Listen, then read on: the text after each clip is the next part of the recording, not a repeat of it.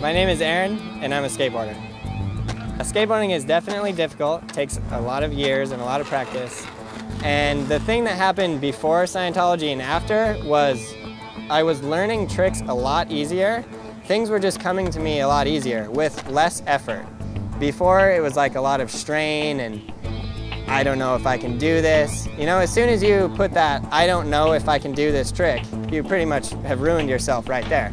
So if you're gonna say, I know I can do this trick and I'm gonna learn it, you can you can learn any trick that you want to know how to do in as little time as you take to actually do it.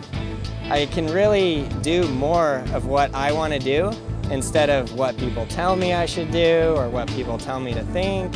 I'm confident in who I am and where I'm going and who I wanna be. My name is Aaron, I'm a skateboarder and I'm also a Scientologist.